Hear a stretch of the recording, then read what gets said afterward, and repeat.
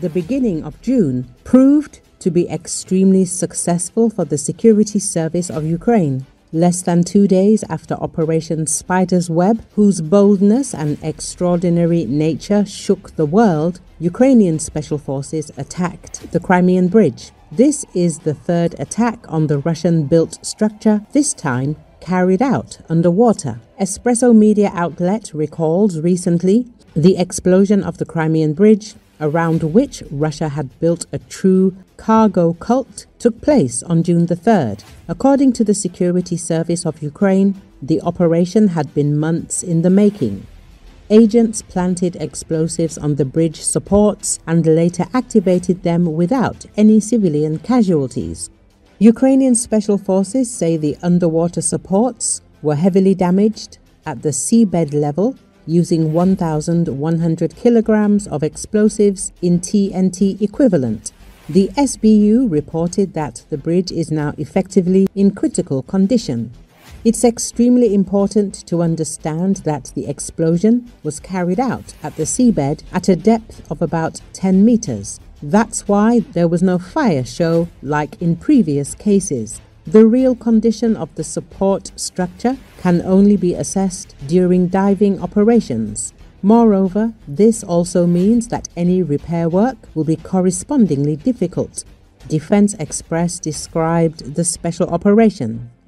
The authors of the article raised questions about the method used to strike the bridge, pointing out the logistical and technical challenges involved. Placing over 1 ton of explosives, just the explosive material itself, without casing, would have been nearly impossible for divers to achieve, Defense Express experts noted. One of the few realistic scenarios involves the use of underwater drones. This theory gains weight, especially considering the recent lack of public information about such systems, despite their clear potential. Among the most likely candidates named in the article is the Marichka underwater drone. This view is shared, for example, by Valery Ryabik, Director of Development at the information and consulting company Defense Express.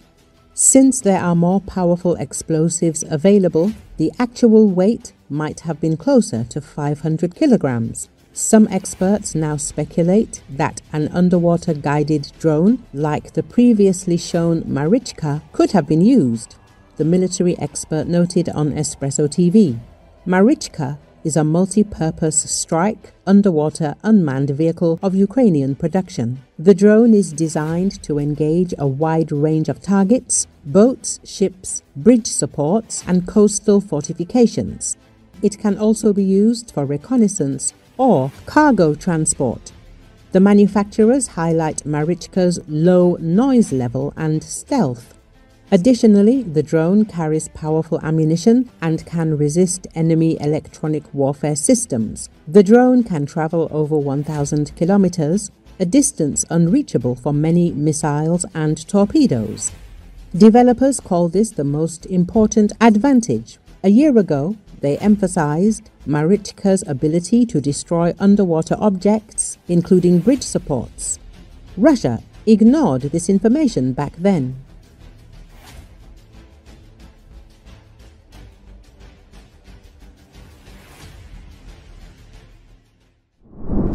The U.S. Air Force has deployed dozens of aerial refueling aircraft to forward positions. According to Military Watch magazine, this move has increased the likelihood of the U.S. entering the ongoing military confrontation between Israel and Iran.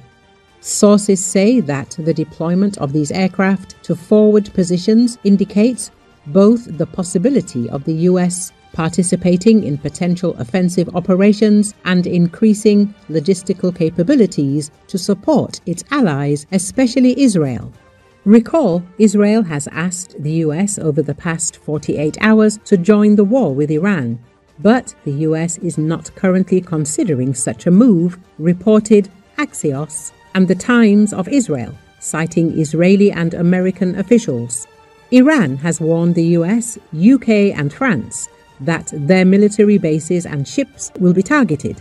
if they help block the Iranian missile and drone retaliation for Israel's attack.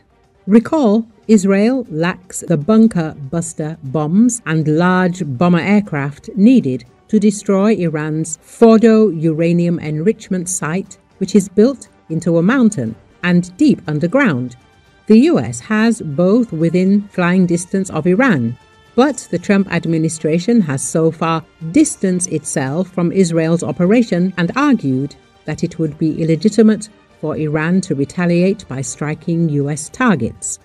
Directly attacking Iran, even if the US involvement is limited to bombing a single site, would pull the US directly into the war. However, if Fordo remains operational after the operation ends, Israel will have failed in its goal to eliminate Iran's nuclear program. An Israeli official claimed to Axios that the US might join the operation and that President Trump even suggested he'd do so if necessary in a recent conversation with Prime Minister Benjamin Netanyahu. A White House official denied that. A second US official confirmed that Israel has urged the Trump administration to join the war, but said currently the administration is not considering it.